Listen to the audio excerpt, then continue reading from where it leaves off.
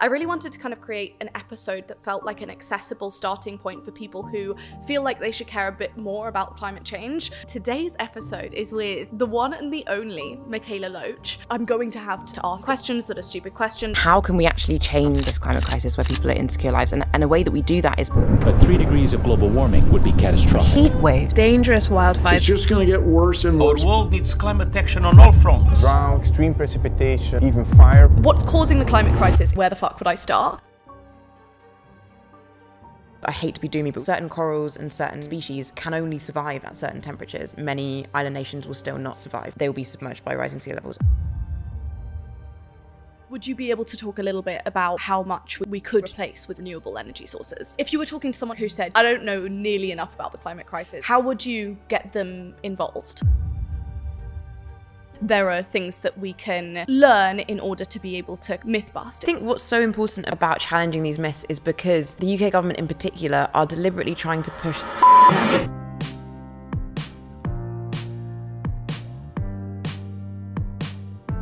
What is up, guys, and welcome back to Working Hard, Hardly Working podcast. Today's episode is with the one and the only Mikaela Loach. She recently released a book called It's Not That Radical, where she's generally presenting the arguments for climate action and how you can kind of take climate action as in the title, not that radical, pretty much common sense. And given people loved the episode on the economy so much, I really wanted to kind of create an episode that felt like an accessible starting point for people who feel like they should care a bit more about climate change. I think we all do.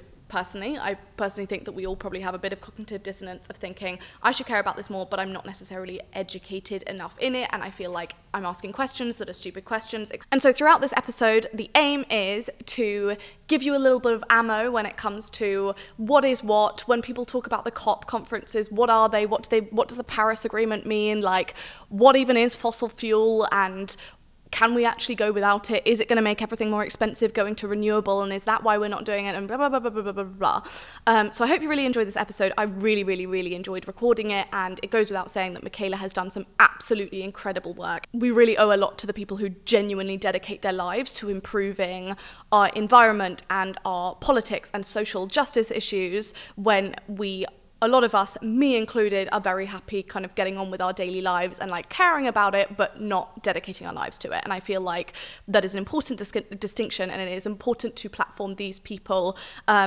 which is what I like doing. So I hope you enjoyed this episode. I really enjoyed recording it. Visibility is absolutely key for me. I like being clear on what I'm spending my money on every single day. Revolut's budgeting and analytics gives you instant notifications and budget alerts whenever you spend. The app breaks it down for you really nicely, so you can see if you're overspending on too much homeware, for example. My biggest budgeting hack is that I segment my salary as soon as it comes in. It makes budgeting for the month so much easier. Sorry, freestyle. Also, using Revolut Saving Vaults, you can earn up to 3% annual interest paid into your account daily. One of my nifty saving tricks is using Revolut's spare change roundups, where they round up your card purchases to the nearest whole number so that they can save the rest in your vault. For example, if you spent £3.60 on a coffee, Revolut would round that up to £4 and put 40p in your chosen vault. Download Revolut for free and create an account now. I'm really excited about it. Thank you so much for joining me. Thank you for having me. I'm very, very excited to have you here. As I kind of mentioned, I think that, well, I think your work is absolutely amazing. And I know I've kind of messaged you on that before a while ago. And I think, you know, I've loved watching your journey. And I think that now is a perfect time. Now you've had the release of your book and it's done incredibly well. And it's been so amazing to see. I really wanted to kind of get you on to be able to talk about some of the themes in the book and to also just kind of create a accessible space for people who feel like they should know more about climate change and the environment and all of the things that they're kind of like, oh, I almost feel embarrassed to ask about, or I feel like if I said something at like a dinner, I wouldn't be able to back myself up to that person who loves playing devil's advocate. We all know him. So yeah, that's kind of like my idea for this episode, and I think that it will be, I'm personally really excited about it. So am I. But before we kind of get into the deep dive side of all of that, it would be really great to kind of hear a little bit more from you about your background, like start from the very beginning. How did you get to where you are now? Yeah, I guess if we start from the beginning, I was born in Jamaica in 1998. And we only lived there for about 2.5 years and then moved to the UK because it's safer to want a better life, like many people do move. And grew up in very white environments and experienced a lot of interpersonal racism because of that. And so had this deep feeling that things are definitely not as good as everyone's saying they are. Right. I think at school we're often taught in our history classes that like liberation and change is something that was won for us in the past, and that now we live in this like golden age of freedom, and we should just be like super happy and not do anything. But I could just tell that wasn't right for so many different reasons. And then I remember really clearly when I was a teenager, this photograph of a young boy named Alan Kurdi on the pages, front pages of lots of newspapers, and he was 3 years old when his body washed up on a beach in Greece, when his family were just trying to move for safety in a much more dire circumstances than my own. And seeing that photograph, which was harrowing, and realising that I was 2.5 years old when we moved over, and we were able to do that legally and safely and easily just because of the privilege of having a British father. It really made me realise how much the world is just like this lottery, depending on where you're born. 100%, and that the borders that are constructed are also just like constructs in that way, and that they cause harm. And so therefore I wanted to start changing that. So I got involved in, as a teenager, involved in like migrant justice organising, and went to Calais and like did some work on the border. But when I say that, I think people think it's very dramatic, and I'm like, I was chopping wood and like chopping vegetables and sorting clothes. Anyone can do it. It's very, we went on weekends. I went with my mum the first time, I remember. But that's what first showed me that to be an activist or to care about an issue is just being active. It's just seeing something and thinking, I'm going to do something about it. And it doesn't have to be dramatic. You don't have to be shouting on the streets. You can just do something, whatever that is. And the ordinary people in Calais really showed me that change can come from us and doesn't have to come from big institutions, because it was students that set up the organisations that I went and volunteered with. And then at university, I started to care more about the climate crisis. And at first that looked like changing behaviour, things like going vegan and boycotting fast fashion and those different kind of behavioural changes. But I realised that wasn't enough for how big this crisis was. Yeah. And I still had this climate anxiety, this panic, especially at night. I wouldn't be able to sleep. And so then I got involved with direct action campaigning, so protesting on the streets and chaining myself to things and blocking some roads when it was a bit less controversial than it is now. And from there have then taken the government to court around fossil fuel subsidies, and challenged a lot of different structures, and communicated about this the whole way through social media and through writing. And now I've kind of consolidated all of this into a book on climate justice, because I think it's really important that we reframe this crisis. It's not just stopping the bad stuff. It's not just how do we stop the climate chaos and collapse. It's the fact that we have an opportunity for a better world for all of us, a world where all of us get to live in dignity, a world where these constructs that cause harm to people don't have to exist. And I feel like we can't let that opportunity slide. And so that's why I think it's so urgent that we talk about these issues. That was the most concise whistle-stop tour I think we have ever had, combining so many different things. That is incredible. I feel like my biggest flaw is the fact that I cannot say anything in like a single concise way, but that was incredibly neither can impressive. I normally. That was my editor going through my first draft of my book being like, babes, what the fuck? You need to calm down on this. No, I think that's really, really interesting, and I love the fact that there's been, you clearly care about things very deeply, as you should. I don't say that in a kind of like patronizing way. I say that in a point of view of like, I think we're so privileged in this country to be able to go through even our teenage years, if we wanted, to not know about any of these things. Like, I think that firstly, it's always true to say that to be apolitical is like a huge, huge, huge privilege, and one that I don't think most people should indulge in. But even from like it just goes to show as well that kind of from the point that you'd come over here at 2, and you kind of were already, no matter kind of what you necessarily wanted to do in terms of your interests, you were already kind of shown from the beginning, there's so many things out there we need to care about, and there's so many things that have affected me, could have affected me even more, that actually in this country, like, that's not the usual teenage path, purely out of privilege, like purely out of the point that we do have the luxury of just being like, oh, well, I'm allowed to like not care about that yet. And I think one of the things that I love so much about the angle you've taken from the book as well is this kind of call to action in a way where it's not, we were talking before about like whether you call yourself an activist, and you do, and lots of people kind of sit different places on that spectrum, but almost just being like, we need to be caring about these things. Like, it's become very, very, very apparent. Like, every single leading scientist, every single piece of information out there points to the fact that, like, we need to change the way the world currently operates.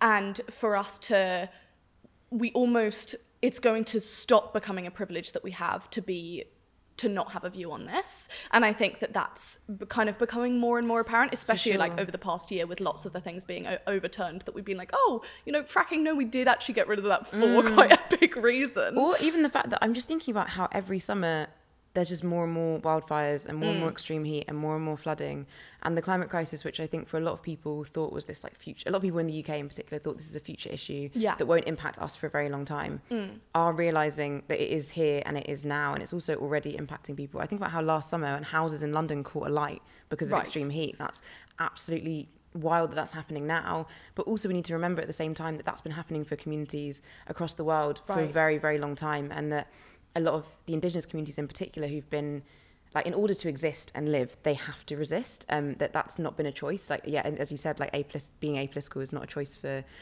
these people, because in order just to like exist on their lands where they should be able to be, they have to resist these big fossil fuel companies. Or for communities who live in like more arid climates in Central Africa, to exist, to be able to like cultivate crops or be able to eat has been made impossible almost because of the climate crisis already. And so I do think it's important that we realise this privilege that we have here, but at the same time we realise that I think that whilst it's important that we stop the bad stuff, it's also important that we realise that there's something actually exciting that we can move towards. And that's why I wrote It's Not That Radical, because I think that so often we're told that with climate, oh, we're going to die, like, and you wonder why people switch off from that and get panicked and overwhelmed and just want to turn away from it.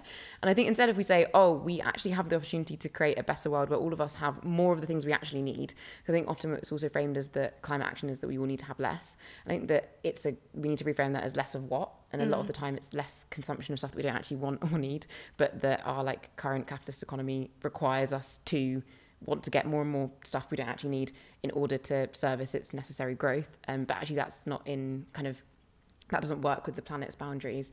And so instead we could have, you know, shorter working days. We could have more like warmer homes in the winter and cooler homes in the summer. We could, through insulation, like very simple things that we would actually make our lives better for the majority of people. And we can have those through climate action. I think it's really important that we frame it that way as well. Accessible, like, political education is so important. And that's the point of a lot of the work that I do. It's like I'm in a lot of different spaces where perhaps we've been doing this work for many years and so we understand a lot of things. But if that information or that understanding or that awareness is not going outside of those spaces, then we're not really going to be able to change as many things. Right. And so the point of writing It's Not That Radical as well was like, how can I condense the last 6 years of organising and the things I've learned from that into 200 pages, so, and in an accessible way that I feel like I could give it to one of my friends that I went to school with that I haven't seen in many years, who isn't in these spaces. That was actually a really big motivation. It was one of my friends that came and visited me, and we were just having chats, like very open chats about climate, and I realised how I'd been in this kind of echo chamber of people who understand these issues a lot, and I hadn't thought about how could we accessibly reach people outside of that. And I actually had that friend in my mind the whole time as I was writing it. Yeah, like, would this be understandable? Yeah, exactly. Yeah. And that's what I'd ask my editor. I'd be like, what do you think that that this friend would get it? Do you think that you'd be able to give it to your mum or your grandma or your friend from uni that you haven't seen in a while? And that was kind of a big motivation in writing it. I just think that being honest is going to bring more people along, because if we just think that people who, I don't know, care about the climate crisis are all perfect, infallible people who never do anything wrong, and they never take an unclimate friendly approach to life in any way, then it's not going to bring other people on, because we'll just look at them and think, oh, I can't be perfect, so I might as well do nothing. Like, when actually, if we think, oh, I can relate to that part of their journey, I can relate to how they were feeling about that. Oh, I used to also feel that way, or I currently feel that way. But there is a path out that's way more encouraging. And I actually really, I drew on Adrienne Maree Brown's work around this quite a lot. She wrote a book called We Will Not Cancel Us, which is so brilliant. And I'd really recommend it to everyone. It's like a pamphlet, it's super, super short, but it talks a lot about how do we bring people in rather than making kind of movements that are, she describes it as movements, we don't want movements that are like prisons with high barbed wire fences. Instead, we want movements that are sanctuary for people who have caused harm and been harmed to be allowed space to grow. I do think it's actually a really big shame that I think a lot of people feel scared to start talking about these issues because of this, like, because people might react to that as giving more criticism. And I think that is a shame, because as I said before, as Adrian Marie Brown said actually, that we don't want movements that are prisons with high barbed wire fences, like where the bar to entry is so high that no one can enter in, or when you're in there, you're just getting harmed. What we want is, movements to be a sanctuary. And I think that a lot of us are not doing that well, because I think we always have to ask, when we're doing something, it is like, who does this serve? Because I think accountability is important, like challenging people to be better is important, but who does it serve if anytime anyone says anything about the climate, or about social issues, that we make them afraid to say something about it in the future? Like, who's benefiting from that? And I think it's more so the ruling classes that benefit from that a lot of the time. And I think it is important for us to call out when maybe something could be seen as greenwashing or inconsistent, but we need to create space for people to actually feel confident in talking about these issues, and we need to allow people to as well. I completely agree. People need to recognise that perfection does not exist. It's just not an actual thing that exists, and it's just going to hold us back in many ways. But also something that I've done to work with people who have big platforms that don't normally talk about climate perhaps, but I know they care, is I've been doing these kind of collab reel series where I'll be like, I'll write a script, we can talk about the script afterwards and like talk about what's comfortable, and then we can record that together and we'll post it together. And so like there's kind of we're in it together in posting it, but also that I think people feel confident that they're saying the right thing as such, because they have someone who's like an expert in that area working with them on it. And I've done that. I paired up also a lot of my like I don't know if it's weird to say colleagues, but other activists, I don't know, in this space with people as well. And we did this big real kind of output around the IPCC reports, the Intergovernmental Panel on Climate Change. They put out these big reports, which is the most up-to-date science on the climate crisis, and we found that those worked really well because people who maybe wouldn't have felt so confident to post about it themselves felt more confident because they had someone doing it with them. And that actually came from a briefing that we were given, which was a briefing on the IPCC report for influencers,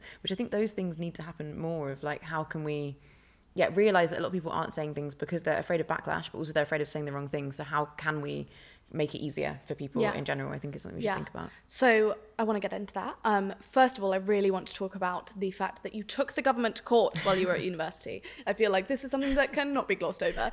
So can we start from the very beginning of kind of, you know, when I think of taking the government to court, I think impossible mountain, very hard to climb, and also where the fuck would I start? So I would like to get into that a little bit. How did this even come about? So when I talked a bit about my journey, so when it was 2018, 19 years become a blur in my head at some point, I was part of a group called Extinction Rebellion Scotland. We were much more rad than the other XR groups, but that's not what I'm going to say. But we had a site outside Westminster Abbey called Power and Truth. So at that time, the Department for Business, Energy and Industrial Strategy was right next to Westminster Abbey. That's the same department that was both meant to be tackling the climate crisis, and it was also giving billions in subsidies to the fossil fuel industry. And so our site was there to raise awareness of this issue. So we kind of blocked the road for about a week and had a site there where we were doing political education. We talked to MPs as they walked to work. And I put myself in a restful position in there to kind of raise awareness of this. And then from that, I met a lot of people who also cared about this very niche issue of fossil fuel subsidies that is not very sexy and therefore doesn't get much screen time or airtime often, because people are like, why should I care about fossil fuel subsidies? What does that even mean?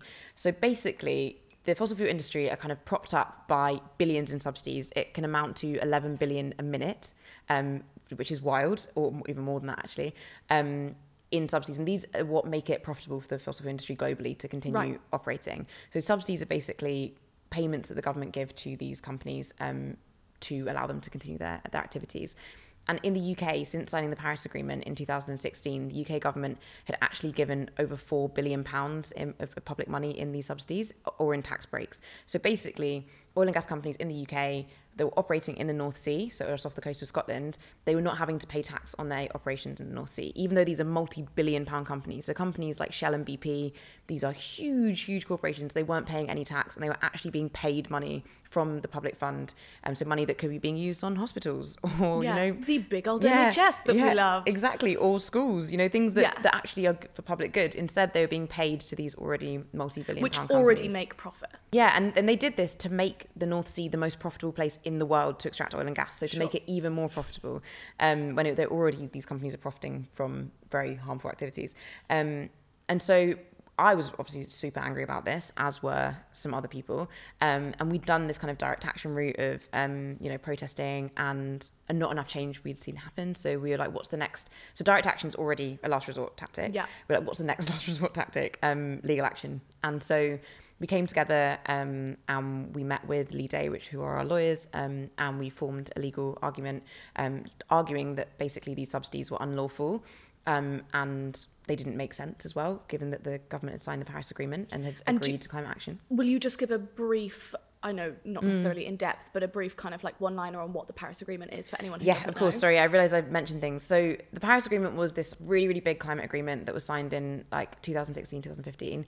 And basically it was at one of the COPs. So COP just stands for Conference of Parties. It's the once a year, every country in the world meets in one place. In 2015-16, it was in Paris, and they agree on a climate agreement. The reason why Paris is such a big deal and why we talk about the Paris Agreement so much is it was the time when the kind of 1.5 degree target was agreed. So this target of how much warming we are going to be aiming for to be the minimum of warming. And in the Paris Agreement, countries signed onto this agreement, which was a really, really big deal at the time, to say we are going to limit global warming to 1.5 degrees.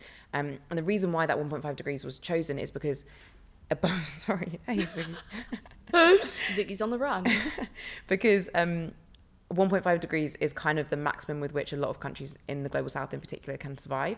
And so it was a really, really big win for those countries to get this agreement signed by all these countries. But it's also important to point out that in the Paris Agreement, which is this big agreement that we often talk about as being, the climate thing that we all won, fossil fuels aren't mentioned once. The words, sure. Which because there are hundreds of lobbyists that go and make sure that doesn't happen, and that's where the social license thing I think comes in again. But so basically, it's a really big deal. The Paris Agreement, it's really important, and the UK signed it. So therefore, they should be. Did every country sign it? Yeah. So in order for an agreement to come through, all the countries have to agree, which is why things like fossil fuels don't end up being included, because some countries will be like, well, we're not going to do that. And worth saying as well that for exactly the reason that when you hear like a 1.5 in the UK, that means very little to us. We're like, oh yeah, I can go to Brighton in the summer and go to the beach. But like for, as you say, people in the global south, that is, and many other places, but that it becomes unbearable. Things catch on fire. Things, like everything changes. Like, 1.5 doesn't sound like that much, but what's important is, so actually the day when I decided to put myself in an irrepressible position in the direct action was because we did a live reading of the 1.5 degrees report. So basically each person would kind of relay on reading a part of the report. And I read the bit about oceans and coral reefs. And at 1.5 degrees or above, actually at 2 degrees, we lose our coral reefs. Like it's that dramatic. And at 1.5 degrees, many island nations will still not survive. Like they will be submerged by rising sea levels. And it sounds like such a small thing, but 1.5 degrees of warming, the impact that has on Arctic sea ice, for example, or on global sea temperatures is actually huge, because our nature is in a very delicate balance. Like it's meant to operate as it is. Certain, especially in the seas, certain corals and certain species can only survive at certain temperatures. And so 1.5 degrees is actually a huge change. We've already made it to fairly close to that already. And I hate to be doomy, but we are on track for about 3 degrees of warming at the moment with current agreements. And so we really, really need to change very, very rapidly. And something that really needs to change is our fossil fuel kind of expansion and usage. And that's why tackling these subsidies was so important, because if we can tackle these subsidies, we make the industry a bit less profitable. They're going to be pursuing less oil and gas fields, and therefore we can keep more of it in the ground and prevent more warming, which is really, really important. And I think one of the misconceptions is that we can't do a lot of things that we could do with fossil fuels with other more renewable energy sources. Would you be able to because I think for a lot of people who are kind of like, yeah, but we need X, or they associate, for example, the cost of living crisis with the fact that we need, usually the more environmental option is often more expensive, is like the perception. So with someone who's thinking, okay, well, I need to keep the lights on, surely we need to keep this kind of, these fossil fuels going. Would you be able to talk a little bit about how much we could genuinely replace with more renewable energy sources? For sure. So the most recent IPCC report, the Intergovernmental Panel on Climate Change, all these hundreds of thousands of scientists come together. They said that the cost of tackling the climate crisis is far, far less than the cost of not taking action. And also when it comes to renewables are actually, I think, more than it's I wasn't sure if it's 5 or 3, so we'll go 3, because that's the conservative one, but at least 3 times cheaper than fossil fuels to produce energy from, to produce electricity from. So it's actually much, much cheaper to use renewables than it is to use fossil fuels.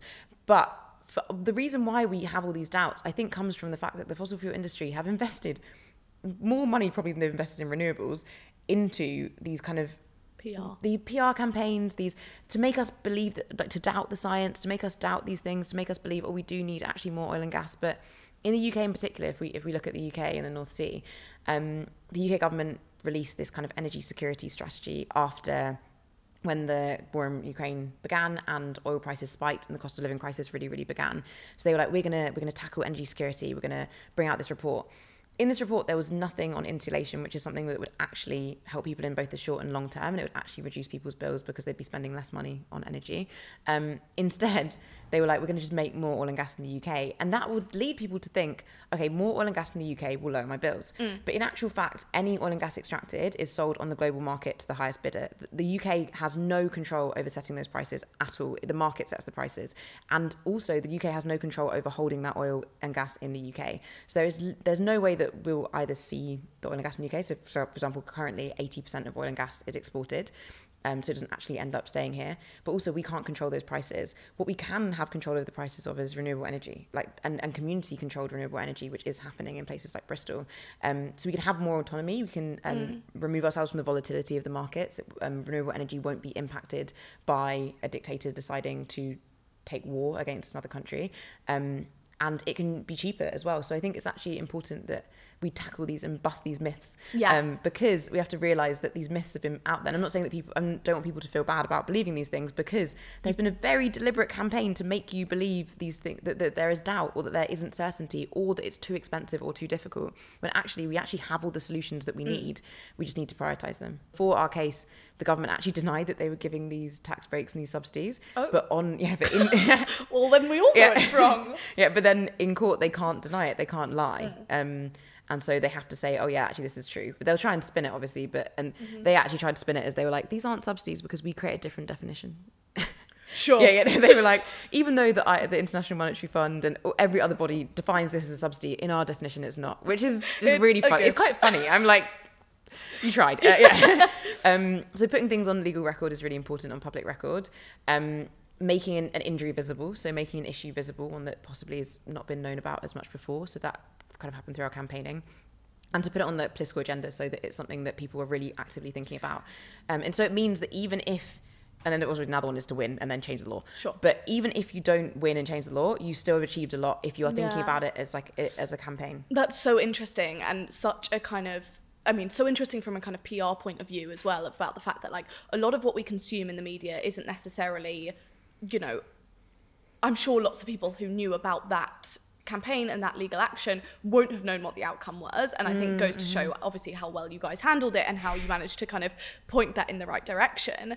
I feel like it's so interesting in a social media world as well, that, like, what actually happens is not the point, it's the how do we draw attention to things, and actually all of those things you were talking about point to that social license. Like, how do we remove the social license for the fact that this has been under the carpet? How do we draw attention, which I think a lot of, actually if you're not in a kind of legal space or don't have a lot of contact with, I guess, like, legal professionals. Which I did not before this case. Exactly. Like, you're not going to necessarily know that actually the majority of things that you hear about in the press never even go through, never come to fruition, whatever it might be. The actual, talking about it and putting it out there is 80% of the battle. It's storytelling is really, really, really important, and I think it's how we tell these stories. Because so we went to court, and our case was given permission to court, so it was seen as a valid case, because the court does not often do that. So we went to the Royal Courts of Justice.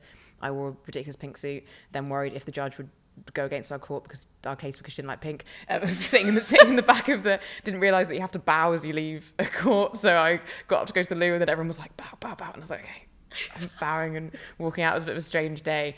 Sat through a day of it was quite difficult actually that day, to be honest, because hearing the government's lawyers make arguments that I don't think are very moral, and in the sense that they're doing their job, but saying like, oh, the government is so proud to be supporting companies like Shell and BP. And when I work with impacted communities who have been impacted by these companies, I work with communities in solidarity with, or have friends who have been they've had their water poisoned by these companies. They've had family members murdered in relation to activities around these companies. And it was quite hard to sit there and hear them defend that support. In the end, we got a result from that. So on that day, you don't get a result on the day.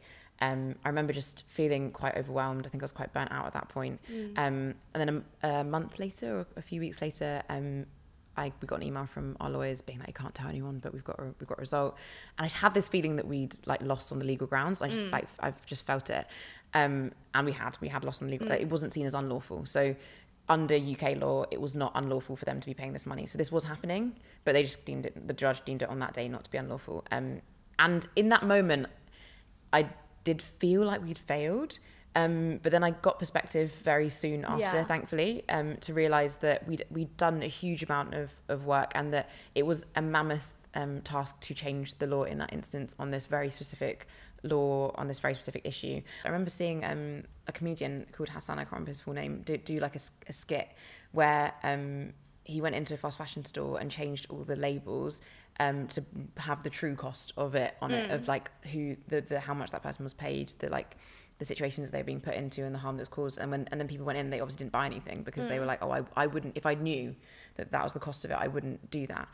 So the most sustainable and cheapest clothes that any of us have are the clothes we already own, and kind of repairing those, making them last for longer, making sure we take care of them really well, and then shopping from our friends' wardrobes instead is a much more sustainable and much cheaper option than going out and even buying new fast fashion, which ends up actually not being that cheap anyway, because it all breaks and you have to buy more of it. But if you have a piece of clothing that you really look after for a very, very long time, that you really care about, that perhaps you save up for and you invest in, then that's going to be much more sustainable and much cheaper. And you also like it more because then you don't buy as much just random shit. Like I think so many of us, I mean, I remember I used to, I would just get something because I think it looked kind of nice. I don't know, because I'd be like, oh, that looks okay. Like, whereas now, if I get something, I have to feel absolutely amazing in it. I have to be like, I will want to wear this all the time. I'm going to have to wear this 100 times. So I'm going to love it that much that I'll still be wearing it however many years from now. And I think that's made me love my wardrobe so much more. It's so true when you confront some of those habits, when you're kind of like, again, I thought the exact same. And I thought that to be an influencer, I had to be wearing X amount more and whatever it might be. Especially on influencers and people on social media, I think it puts this pressure on to be living like an aspirable life in some way, and therefore to have to do certain things in order for people to look at your life and think, oh, I want a life like that. Because for me, I watched The True Cost and I could not buy fast fashion after watching it because I just hadn't been as aware. I think I was a teenager at the time, but I remember just thinking, oh my gosh, I wish I'd known this. But you know what, I didn't know before, and I didn't know, and that's all right. You know? But once you do know, I think it's when you're being willfully ignorant, when any time a video or something comes up on social media that is talking about it and you keep scrolling, maybe notice that and wonder why. Maybe it's because there's some discomfort there, and challenge that discomfort. So that's actually what made me change to vegetarian in the first place. I remember where it was kind of like, I was seeing everyone talking about all of the documentaries, and then I was like, I can't watch the documentary because I'll feel bad. And then I was like, okay, so that's willful ignorance. And then I moved to cognitive dissonance. So then you move to the fact that you know something, but you decide to stay kind of not taking action against it. Like, you know you don't like it. And like, of course, everything takes time. And of course, things are going to take kind of, going to take like steps and trying things and learning and realizing like what you're capable of and all of that. I think one of the most important things was actually kind of at least moving from that willfully ignorant place to knowing that, I still there are always going to be things that I, partake in that are more harmful, like all of these things, but actually not allowing myself to be in willful ignorance. In terms of things like making sure you're following pages like yours, like pages that generally kind of raise awareness and will educate you for free on kind of what's going on in order so that you're at least moving to cognitive dissonance. Like, that's better than willful ignorance. Then when you're at that point, I did start to realize that I was just like, as long as that's on my feed, I'm probably going to check myself like a little bit more regularly. And that was just a way that, like, not even publicly, didn't say anything about that, but it's like starting to surround myself with things that would make me feel worse about certain things that I knew I shouldn't be engaging in, but still was. And I think it's also because I get asked sometimes, like, oh, do you wish you just didn't care? Which I find such a weird question, because I think us not knowing these things or us not caring about them wouldn't mean they aren't happening. Sure. Like, me not caring about climate justice doesn't mean the climate crisis goes away, or like me not knowing about the harms that fossil fuel companies like inflict doesn't mean that they just stop happening. And I think that the only way that these things are going to actually change is not by us not knowing about them or us being ignorant to them. It's by us like forcing ourselves to look at them and then moving forward and changing these things. And I think that like feels like a much more like, I don't know, it feels like such a better, for me, I felt better since doing that, because I think when I'm deliberately ignoring something or I'm deliberately looking away from something, you know in your head that you're doing that, you're doing that, and it does make you feel a bit shit. And I think I've felt a lot less shit since I've started being like, I'm gonna face the darkness, and I'm gonna challenge it and pour light into that space instead, because that's the only way that these things are gonna change. And as you mentioned before as well, that's not necessarily about then knowing about those things and then confronting them perfectly. There's still going to be holes in the way you're dealing with things. There are going to be certain things that are going to be easier. There are going to be certain things that you're like, do you know what? I'm just not ready to move away from like my one fast fashion order at the beginning of summer every year, or like whatever. It's going to be different for everyone. I'm not kind of co-signing anything, but it's going to be different for everyone. And as soon as you also allow yourself both to not be cognitively dissonant, but also to be able to approach it with a kind of, I can be imperfect about it as long as I know what I'm imperfect about, and therefore can maybe open myself up to changing it in future, or at least be aware of it. Like, that willful ignorance, I think, is the most harmful stage, especially when there's so much information out there now. Yeah, and I think also a lot of us are very anxious about these things, as in generally, like whether it's social issues, what's going on in the world, or it's the climate crisis. I think a lot of people, especially like recent studies, have shown how much climate anxiety as a thing, for example, is impacting people. And my dear friend Tori Choi wrote a book about this called It's Not Just You, which I'd really recommend. Cheeky plug for my friend. But climate anxiety is something that's impacting a lot of us. And I think that people think in order to feel less climate anxious, just don't think about it, don't look at it, stay away from it.